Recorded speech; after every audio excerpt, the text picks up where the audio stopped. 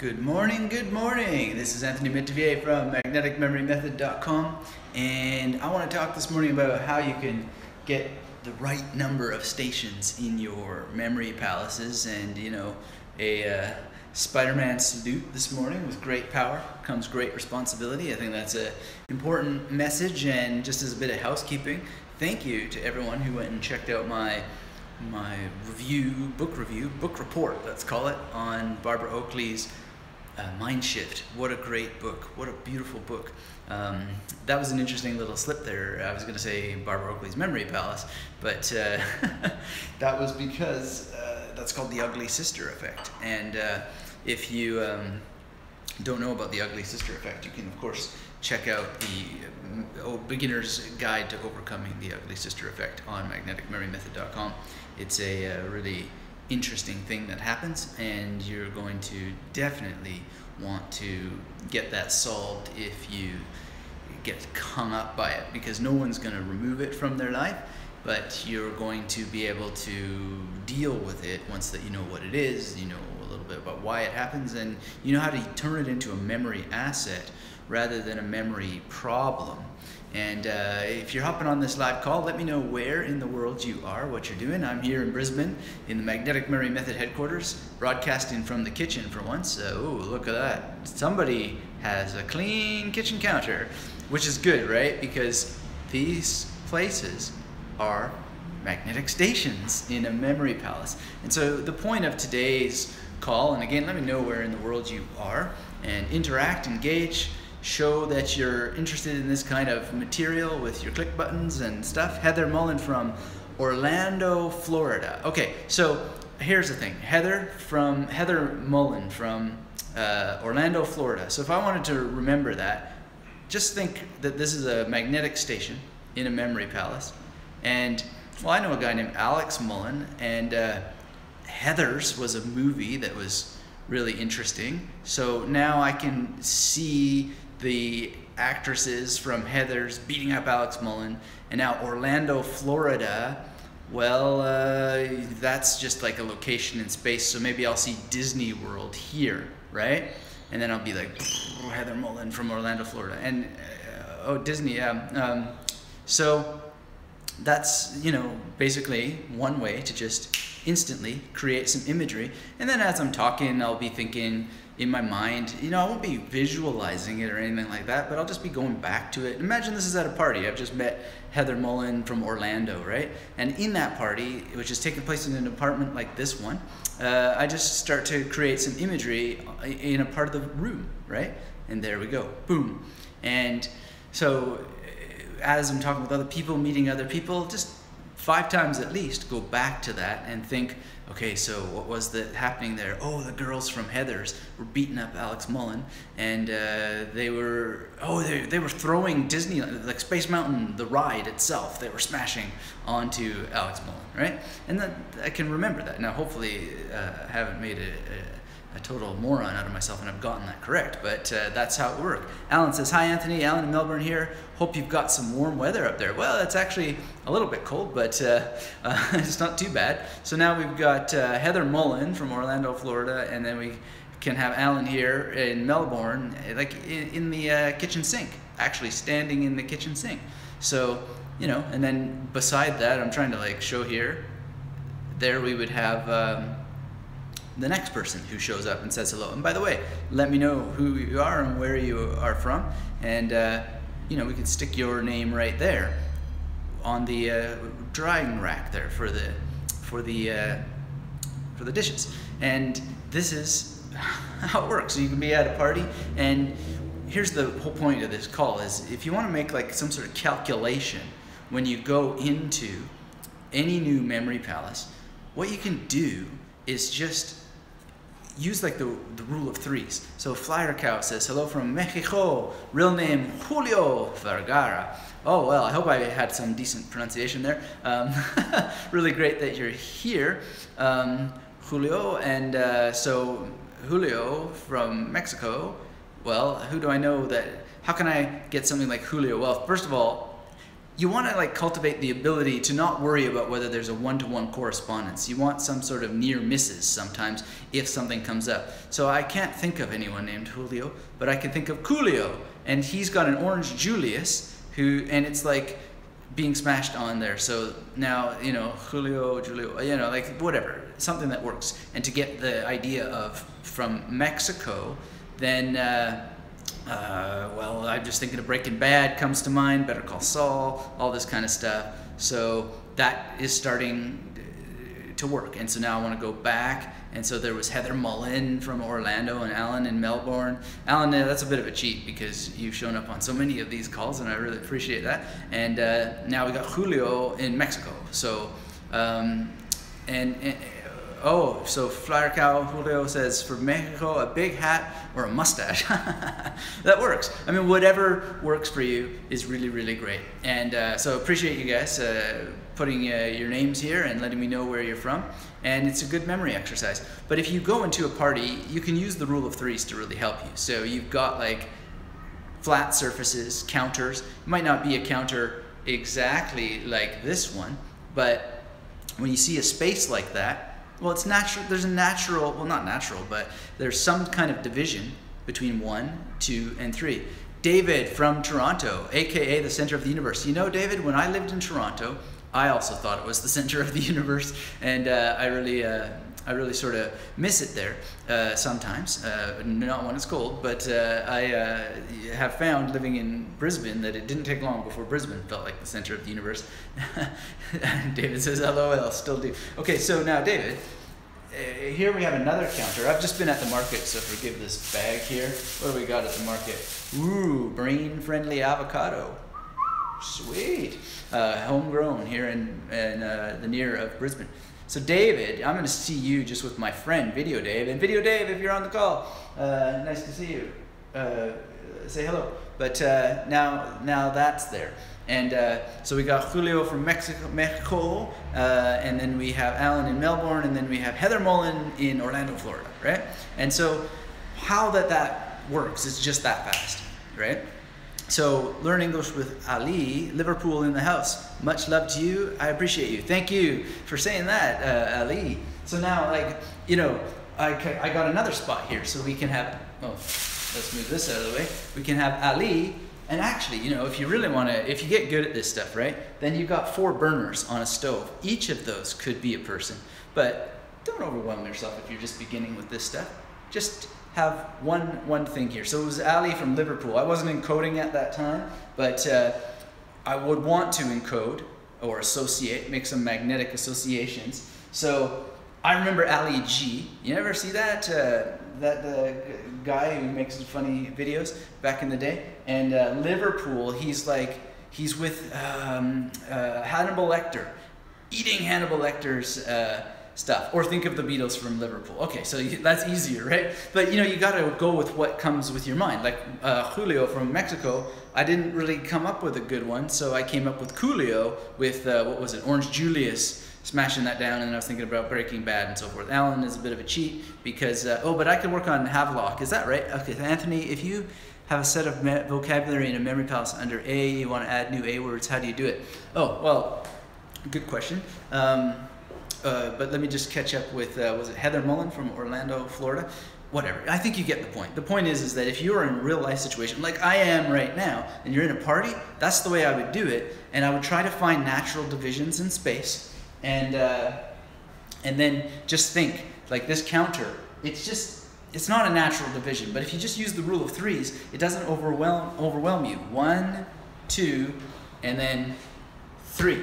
So it's easy, right? And you just have the rule of threes all over the place. So that's part of the magnetic memory method station calculator. There are other ones. I'm editing now a video that's like proper in the studio and stuff. So if you're watching this video and you're not subscribed to this channel, hit subscribe. If you're on the call right now, look at this. I got 7 people and 1 like. What is going on here? Come on. Let me know that you're enjoying this and hit those like buttons. I don't really care if you like this or not, but yeah, thank you, good. But it helps trigger Google that people care about this kind of education. So leaving comments and hitting the like button and all that sort of stuff helps more people find these discussions, these trainings, and if you like me doing it, then I will do it. The great Tahir says, hi, what is this? This is memory training. If you don't know how to make a memory palace, go to magneticmemorymethod.com. Shubas in Panama just tuned in just in time. Yeah, because this may or may not be a short one. As soon as April opens the door, this is off. And the great Tahir asks, can we remember more? Yes, absolutely. And Tahir says, my memory, it's terrible. Tahir, your memory's not terrible. Stop saying that.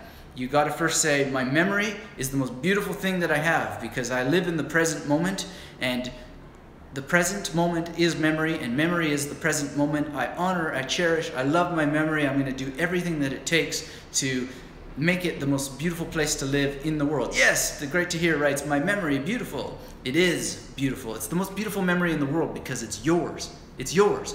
Love it and cherish it. Come to magneticmemorymethod.com. I got so much training, so much positive messages that you can take and absorb. And you know, there's some tough love there too, because I just say it like it is. Show up to the art of memory, and the art of memory will serve you. But if you don't show up to serve it, Shubas asks, well, if you don't show up to serve it, then it's not going to serve you, basically. Shubas asks, are there any tips for verb conjugations? Alan is asking about adding more words to a memory palace that's tapped out. Well, we can really tackle them both. So here's the thing. When it comes to adding new words to a memory palace that's tapped out, a lot of people, what they want to know is, should I insert stations in between stations? So if Alan is here in the sink, sorry to put you in the sink, Alan, but that's just the natural rule of threes. But Alan in Melbourne in the sink, and then was it Heather Mullen in Orlando, Florida, here in the corner there, would I put a station in between these two stations? And the answer is very rarely, because if I'm doing, the great Tahir says, nice website, sir. Thank you for visiting magneticmemorymethod.com. I really, really appreciate it. And subscribe to that free course. You're going to find out just how beautiful your memory is. So, learn English with Ali. Okay, thank you. And I will remember you. Yes, because Ali from Liverpool, you're right here on the burner with Hannibal Lecter eating your liver. So you see, like, I didn't even rehearse that, right? I didn't go back and think about it again, but because the image was sufficiently strong enough, it was able to come back to me. So it's useful that way. Back to the station, inserting stations between stations. I wouldn't do it, and the reason why is because it's just not worth the hassle when you can just go and create another A memory palace. So you got A memory palace 1, you got A memory palace 2, you got A memory palace 3, and the question that you want to ask yourself, and it's the most important question, is, have I really memorized everything in version 1? Can I rattle it off? Can I be like, okay, so there was abajo, and then there was abuela, and then abacar, and like, you know, if you were going through that, do you really know what they all mean? Can you use them all in a sentence? If you can, well then experiment. Maybe you will be the kind of person who likes to put stations between stations to max them out. I'm not, and I don't see really the value in doing it for my style. But everybody's going to develop a mnemonic style, and it'll get more and more mnemonic, or magnetic and mnemonic, mnemonically magnetic, the more that you do it and the more that you experiment and practice. But I just go and create a new memory palace. It's not that difficult. Do you know that I've never used this kitchen before, but I got Heather Mullen from, that was one of those ugly sister effects, Heather Mullen from Orlando, Florida, Alan Havelock in Melbourne, Julio in Mexico, it was David in Toronto, and then we had Ali in Liverpool, right? So now I'm breaking this kitchen into a memory palace. And then if I want to remember those names for the rest of my life, for example, then I'm going to, throughout the day, 5 times, revisit the kitchen. And there's some other things that I'll play around with. If I wanted to then, I don't know, go to the market, I met 2 guys today named Peter, so that was kind of like a freebie, because you meet one Peter and you just haven't been in a fist fight with the next one, and then whatever, right? So I could like insert them in between the stations if I wanted. I probably won't, because they already got their own memory palaces. So I hope that answers that question, Alan, because it's I think the fastest path is to A, ensure that you've actually memorized what you've got in the memory palace. Is it really tapped out? Have you used it to its fullest potential? And then think too, could you compound somehow onto those existing stations? So if you had a bunch of words in an A palace, then you know, I'm thinking of a German one like sich allen, and then there was abartig and Abweitsmitteln and so forth in German in my A memory palace for German, my first one. Then I could think, okay, so Abweitsmitteln, I could maybe I could add some things to that. So add more A words, and maybe there's a way to use the rule of threes if I wanted to insert new stations like we've been talking about in this video. Does that make sense? I hope that's answering your question and giving you some good things. In terms of verb conjugations, this is covered in all of the books, and it's really simple. You've just got to make a memory palace and have the stations that'll let you remember the conjugations. So if you had a hospital, first of all, it's a calculation, right? Everything has to do with some sort of calculation, knowing the volume of the information that you want to make. And then Alan says, thanks, Anthony, most helpful. Well, thank you very much, Alan, for being here, and thank you for the great question. So you've got a number of tenses. Each language, well, not every language has its different level or different amount of tenses that it'll use. But you know, some will have 9, some will have more or less. It really depends. And if you know how many there are, well, then you have a sense of how many like levels you might need in a memory palace, and then you'll take any individual word, and then you'll have like a regular and irregular divisions often. And so imagine you got 2 memory palaces, and each has a number of levels for praeterium and, you know, all the different kinds of tenses that are named in that particular language or worked with in that language. You might want to put some priority on the ones that are actually used the most in the way that you're going to be using the language as a first line of attack. So there's some fancy ones in German, for example, that are not, the return on investment in drilling them down is not as valuable as other ones. Likewise in lots of languages. So you've got to think about that. What's worth your focus right now relative to your hopefully carefully defined fluency goals, in that you haven't like overwhelmed yourself with some totally unreachable, I want to speak every word in the language, right? No, because fluency doesn't exist. I'm not even fluent in English. I've been speaking it for a long time. Heck, it took me years just to be able to speak English half well. Like by the time I was 7, I still was barely fluent, and now I'm 40 and I can hardly still speak English. So this idea of fluency, it's got to go. You just got to think about, what is it that I want to do in a language? What are the milestones that it's going to take to get there? And then just start knocking them off. And then before you know it, you won't even be thinking about fluency, because you'll just be speaking the language. And when you can't think of what it is that you need to say, you'll have alternatives to get there, and you'll just be able to straight up ask, you know, what is it? How do I say this in that language, right? And you'll be able to use other words in the language to ask you what is a better way to say what you're trying to express, and then you'll learn from there. But the conjugations, so you understand a little bit about how grammar works, and you know that there's a number of tenses, and you know that they're regular and irregular, so you got a building for the regular, you got a building for the irregular, and then you start patterning out a journey, ideally using the seashell method, in the magnetic memory method, and then you just put out the variations for this or that verb. And by the time that you've done this with, let's say, 5 to 10 verbs, you'll have a good sense of it, and you won't need to really memorize it for more words. You'll just be like, is it regular or irregular? And you'll have a general sense. Will you make a couple mistakes here and there? Well, maybe, but it won't really matter, because you'll be able to proceed, and you'll be able to ask the right questions. You'll develop a self-correcting mechanism. So Shubhas, let me know if that answers your question, and take action with that, because it's pretty simple. And it's just a matter of showing up to the art of memory and getting it done. And it's fun. So any other questions?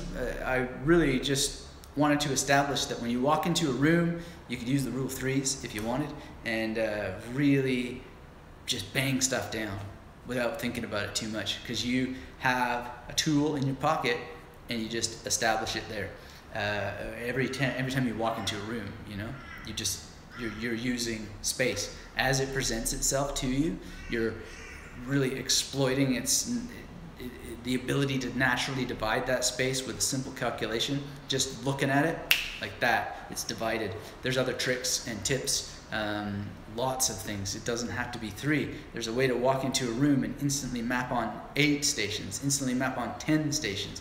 You can do this. You don't have to think about it. It's just done. It's done before you arrive, but you practice and learn. So for more information about all that sort of stuff, head on over anytime to magneticmemorymethod.com. If you're watching this after this live stream ends, which was going to be in a couple minutes here, just leave a comment down below, get subscribed to this channel, and hit those like buttons. Let Google know, let YouTube know, let the world know that you care about this kind of educational content.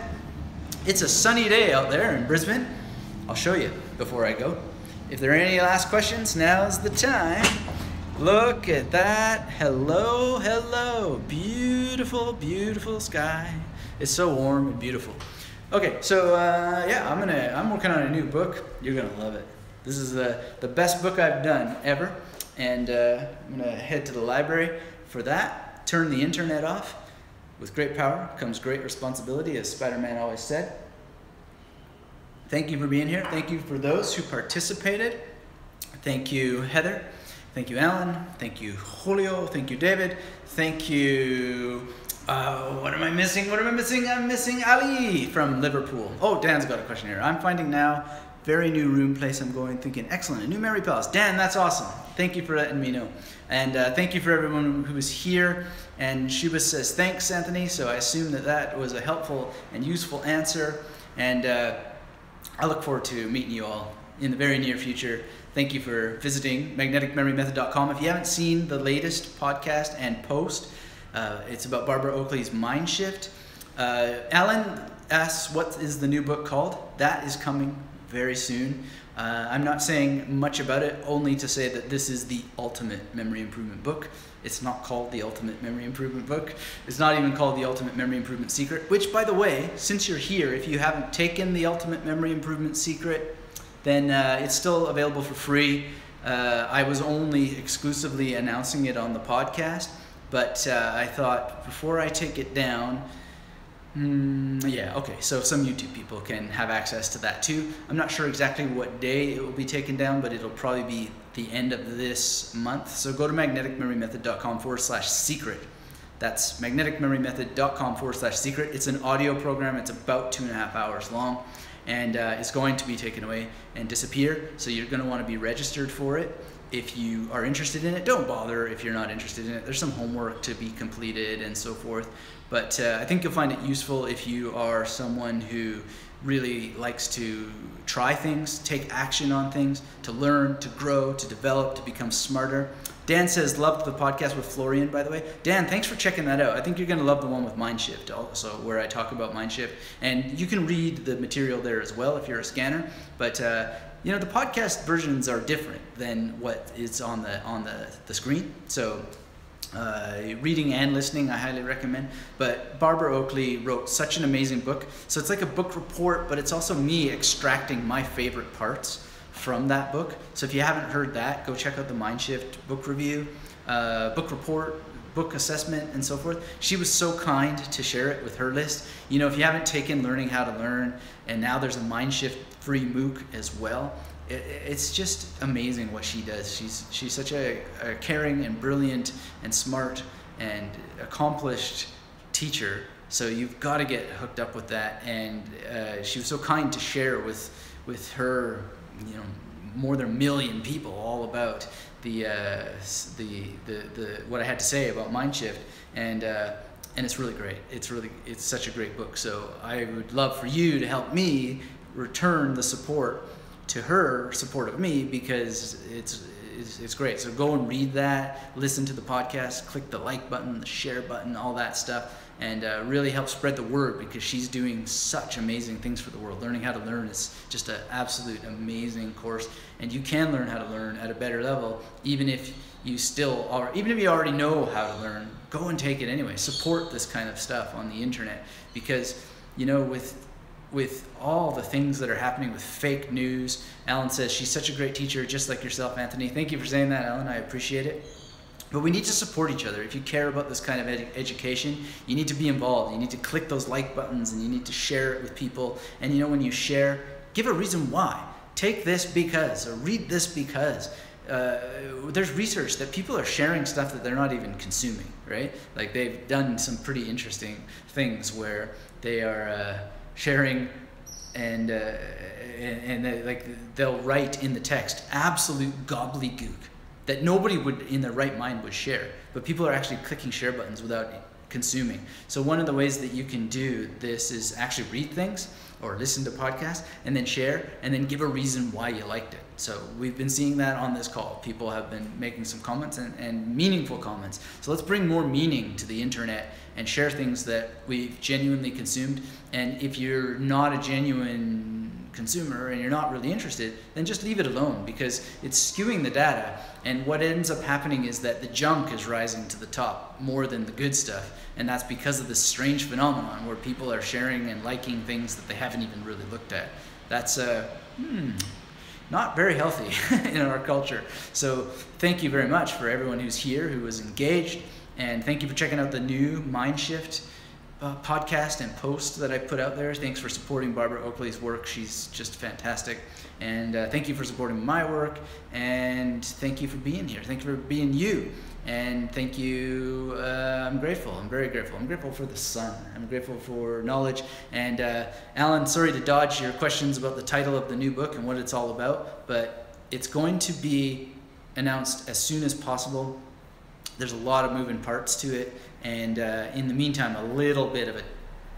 No, not really. But you can get the Ultimate Memory Improvement Secret, which may or may not be somehow involved in this new book, at magneticmemorymethod.com/secret. That is disappearing soon, most likely this month, and so you're going to want to grab that before it disappears. That's magneticmemorymethod.com/secret. Thank you very, very much for watching this video, and until we have a chance to speak again, you know how this ends. You've been you, I've been me, and until we speak again, keep yourself magnetic. Bye-bye.